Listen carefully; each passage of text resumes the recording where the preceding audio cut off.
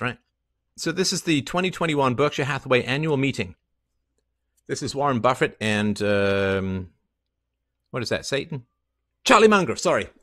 I repeat myself. All right. So let me just make sure you guys can hear this. I won't show the video, but.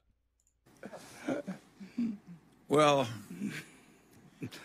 those who know me well are just waving the red flag of the bull. Of course, I hate the Bitcoin success. And I don't welcome a currency that's so useful and to kidnappers and extortionists and so forth, nor do I like just shuffling out a few extra billions and billions and billions of dollars to somebody who just invented a new financial product out of thin air. So I think I should say modestly that I think the whole damn development is disgusting and contrary to the interests of civilization. And I'll leave the criticism to others. I'm all right on that one. Okay, so this is from Anthony Pompliano. So Charlie Munger says, I should say modestly that I think the whole damn development is disgusting and contrary to the interests of civilization. So Charlie Munger, Pompliano says, owns banks that launder billions of dollars per year and have been charged criminally.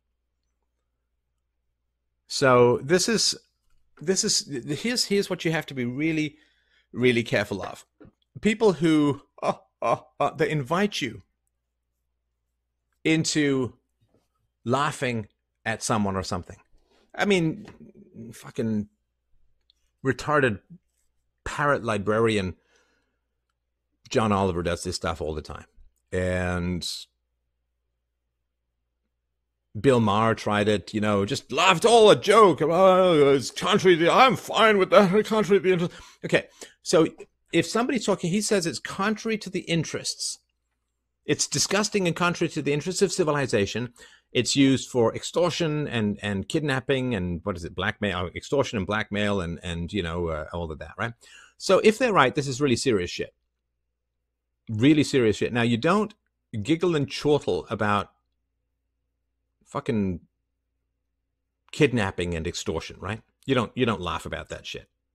If Bitcoin is a criminal coin, right? You don't. If it is disgusting and contrary to the interests of civilization, then you don't fucking laugh about it. But so when people giggle about stuff and they make it kind of jokey and so on, that's them trying to evacuate your judgment. He's not presenting any arguments here, obviously. He's not presenting any evidence or any data. What he is doing is he's trying to get his retarded fucking investors to laugh at having missed out on the investment opportunity, not of a lifetime, but of all of human history. Even so far, to have gone from $0 to $50,000 to $60,000+ per Bitcoin, unthinkable. Bitcoin is the asset that's gone to $1 trillion faster than any other asset in history. And these two chowderheads are giggling because they can't sit there and say, well, obviously they've got no problem with evil because they use fiat, right? Fiat is murder coin, right? It's death coin. It's slave coin. It's a slave coin. It's a mark of the beast. It's a stamp of human ownership, right?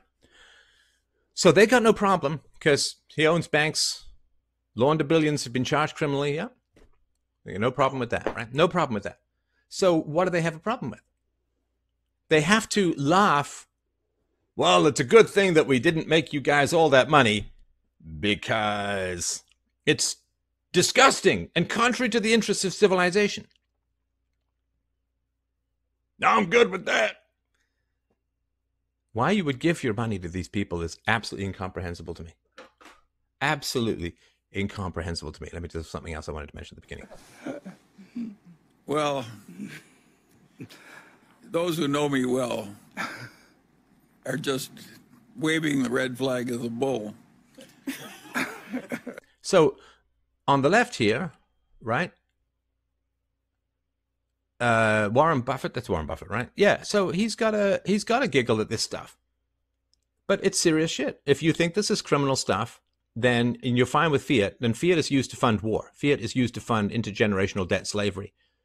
Fiat is used to fund unfathomable levels of evil in the world. So they got no problem with fiat, right? They've no problem with fiat. And what is it? 1% of Bitcoin is used for illegitimate activity, and some of that illegitimate activity is not even morally illegitimate. It just happens to be illegal. It's not a violation of the non-aggression principle to buy and sell drugs. It's not wise. It's not a violation of the non-aggression principle. There's no complainant. So these two guys, these two fucking crypt keepers of the mass murder status quo, they got no problem with fiat. They got no problem. They didn't say, well, Jesus Christ, we have got to sell our U.S. bonds because the U.S. just invaded Iraq, which is a sovereign nation that does not threaten the U.S. They just committed the international fucking war crime called aggression, which is the gravest war crime known to international law. They just invaded a sovereign fucking country, irradiated half of Fallujah, and murdered hundreds of thousands of people and destroyed an entire fucking country based on lies. So we have got to get the fuck out of U.S. bonds and treasuries. Because that's really, really fucking evil. No, they got no problem with that. These fucking sociopaths. They're going to sit there and say, well, you know, when we give governments money, they use that as collateral to borrow against the future economic productivity of people who aren't even born yet. So clearly we can't give the government money because we're selling people into slavery. We're selling the unborn into slavery. They got no fucking problem with that, do they? No problem with that at all. Well, when we give governments money, they use it to mass surveil their own citizens.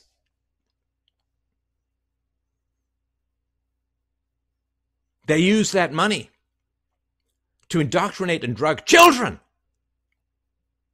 for the crime of being bored by woke, hysterical, mind-numbing government indoctrination. Are you not interested in what it is I have to tell you? Well, clearly, you have to be drugged. You don't like what I'm telling you? Well, you must have a mental illness, and we're going to have to drug you into a glassy, drooling, catatonic version of your former self. Two major institutions did that over the last 100 years. Number one, Soviet Russia. Number two, government schools. So they got no problem with any of that.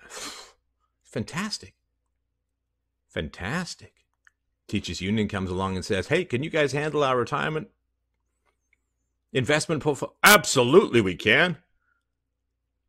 No problem with any of that. Love it.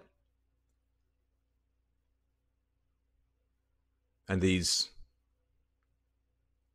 liver-spotted monsters in human form, they got a problem with a voluntary, free market, limited alternative to murder coin.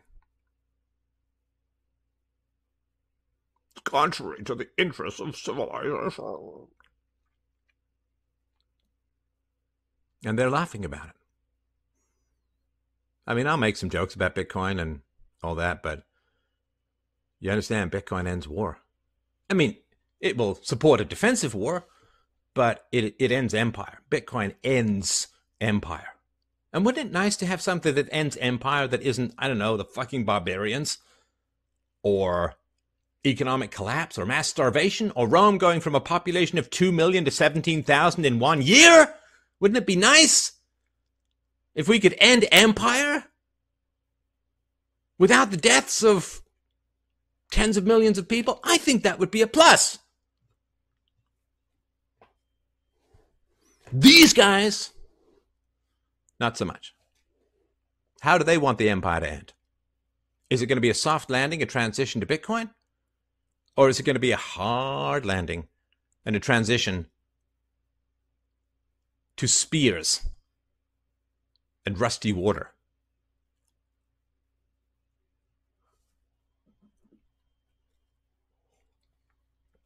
Is the end of fiat going to be a gentle transition to a limited coin that strips us of the ability to exploit each other, like tax cattle farmers exploit their meat? Or is it going to be roving gangs of people highly disappointed that the government wealth they came for ain't coming anymore, and they're going to take it some other way, usually not too well, and often with a pair of fucking pliers? How do you want this to go down? It's Bitcoin or bust. It's Bitcoin or bust. But these two out-of-touch oligarchs, who, as far as I can tell, have never put a dime into promoting peaceful parenting. It's funny, it's hilarious that we invest in murder coin, because Bitcoin is really contrary to the interests of... I'm good with that. You understand that the future will not be able to look at us without vomiting psychologically. They will not be able to look back at us without revulsion. You know, you go read the Gulag Archipelago, or you go and read about what happened at Treblinka or Auschwitz.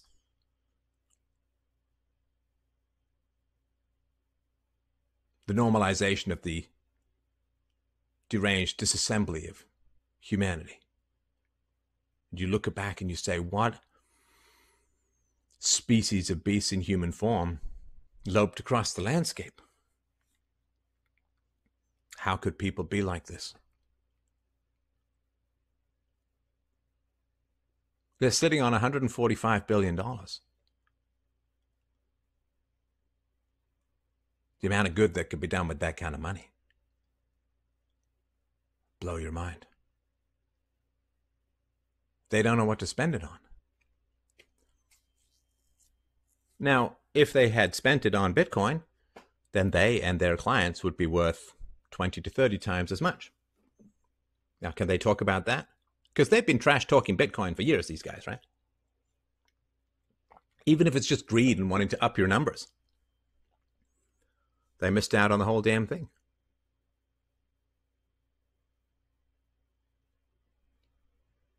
They don't have any problem with evil. They want to profit off it. They love it. What they have a problem with is good.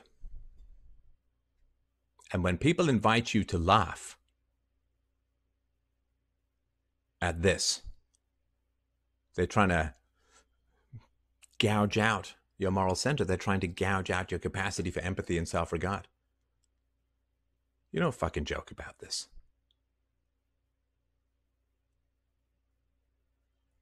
You can make fun of people who are joking about it, but it is deadly serious stuff. And you don't just laugh about this stuff. These guys already have their money. They've already had their lives. What about all of you and we who are still waiting to start? Still chomping at the gate. No future, no career, no job, no house, no girlfriend, no kids. The average 25-year-old just a generation or two ago was already married and had a kid on the way, or two already. Where are we, swaddled in the infinite adolescence of not failure to launch, but nowhere to fucking land? When do we get ours? The only way to get ours is through Bitcoin. And that's what these guys hate the most. To be so unbelievably wrong. To be so unbelievably wrong is painful to the satanic vanity of those whose only thought is to their own self-regard. And it shows. The old quote is very true from King Lear. Thou shouldst not have been old before thou were wise.